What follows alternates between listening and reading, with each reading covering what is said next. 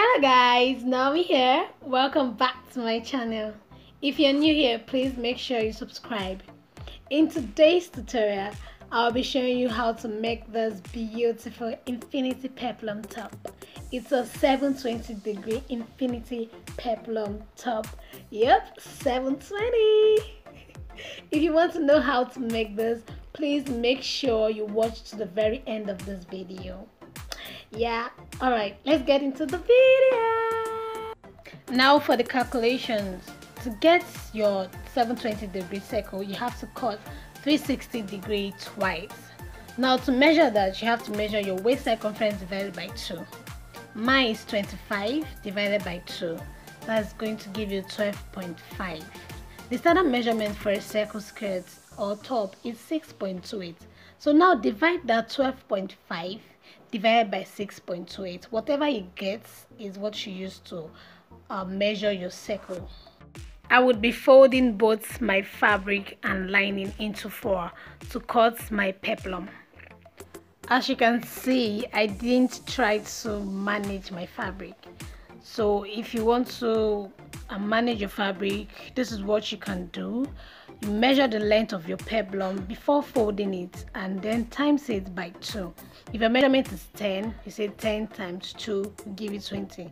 So you measure 20 before actually folding the fabric and give half-inch hem allowance. Measurement I got for the circle is actually 2, but right there I measured 2.5 because I want to do some pleats.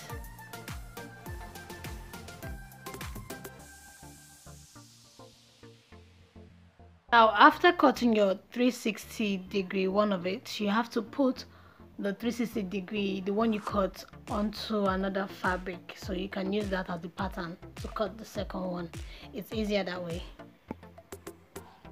Now you have to cut one side open on each 360-degree peplum so you can actually join it to get the 720. For the straps, I measured 15 inches wide and 67 inches long. It depends on what you actually want. You can go wider, you can go longer, whatever you want, and you can go for a different bottom, pleats, 360-degree gathers, whatever you want.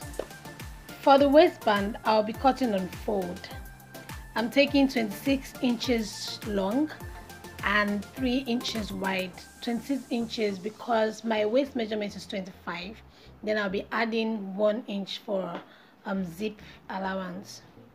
So when you open it up, it will give you 6 inches wide, but still 26 inches.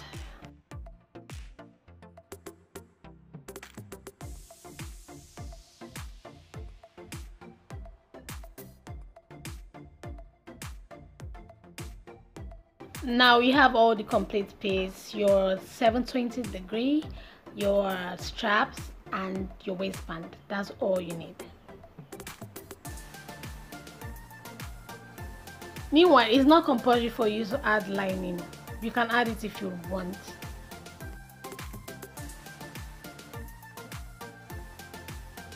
You are going to be joining your peplum right sides facing each other. You also do the same for the lining.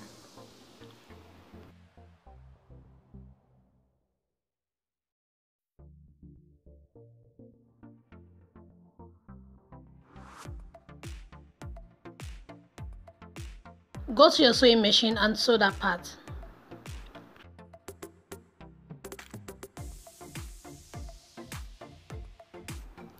You're going to be joining the fabric to the lining. Make sure the right sides are facing each other.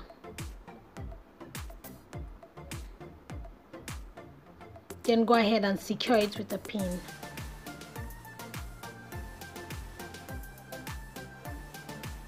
Using pin makes it easier so your fabric won't move around.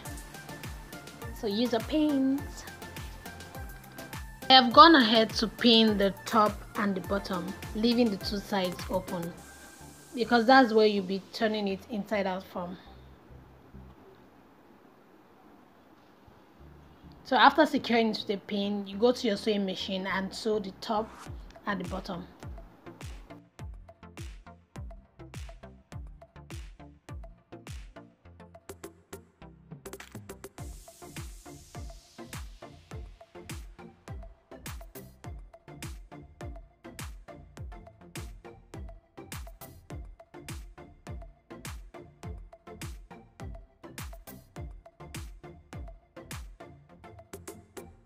I have finished sewing and I've gone ahead to turn it inside out. So what I'm doing there is I'm doing the kissing pleat. I'll do the kissing pleat till it gets to the exact measurement of my waist, plus 1 inch for zip allowance.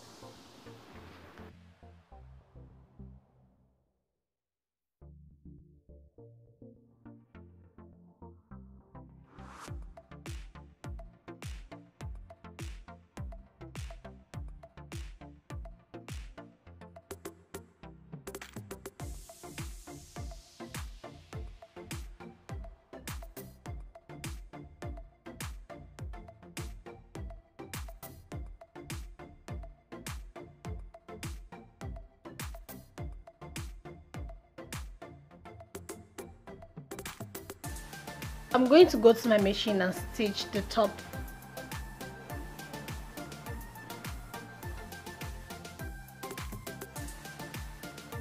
You go ahead and sew your zip into one part of the peplum, that's the fabric part, so you can use the lining to cover the stitch so it will look neat and nice.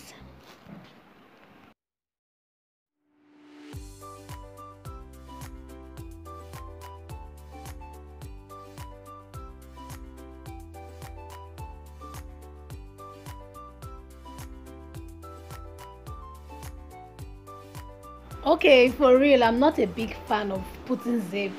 Let me know in the comment section if you are like me. I added another fabric to my strap because I did not have enough. The trick I'll do here is I'm going to sew it wrong side facing each other.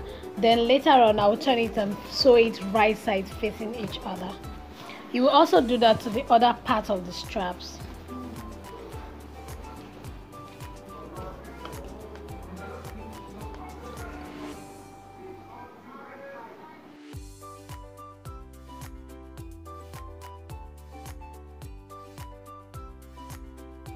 Go ahead to fold and pin. You fold once and then twice. I'm having a hard time pinning because I have this injury on my thumb, so please bear with me.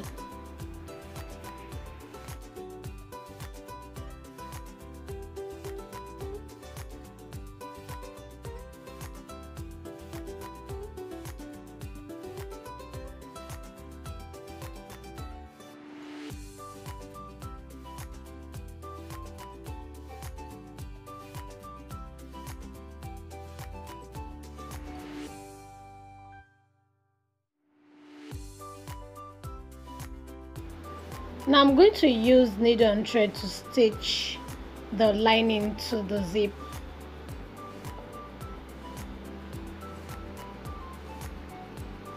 You stitch it in a way that it will show on the right side of the peplum.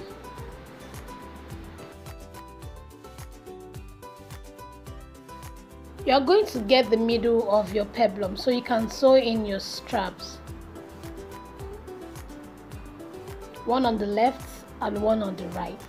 I decided to sew in my straps first before the waistband, but you can sew in your waistband before your straps, whichever way you want.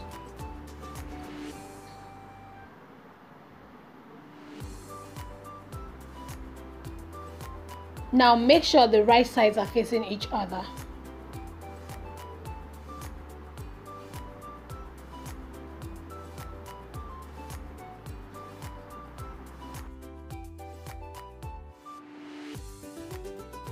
I'm going to pleat it a little bit.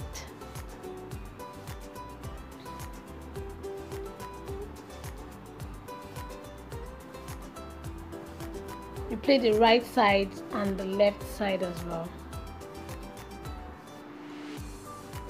So I went ahead to pleat it, and make sure you overlap so you can give it like that V shape kind of neckline.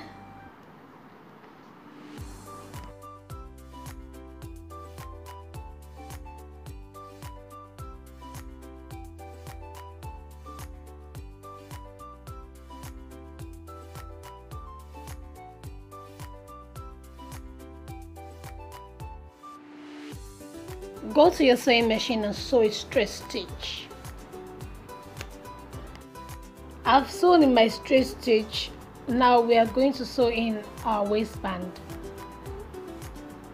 Now you should iron your waistband like that, then tuck your peplum into your waistband. One further side should be inside and the other one should be on top.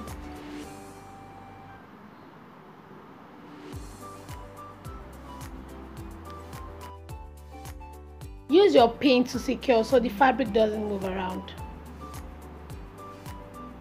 That pin is your best friend right now, really.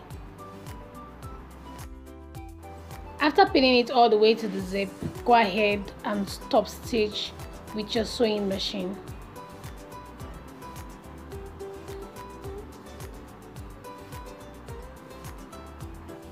So now that's the final result. You make sure you iron properly so it sits right. There you have it. You're done. Your infinity peplum top is ready. Now you can style it whichever way you want, you like, and rock it.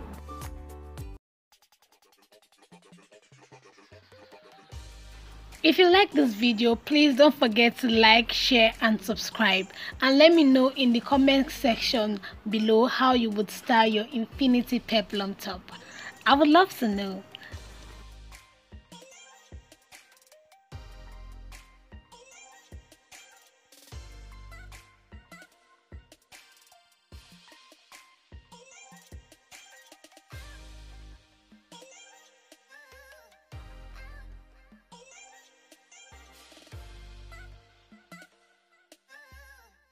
Thank you so much for watching. See you next time. Bye.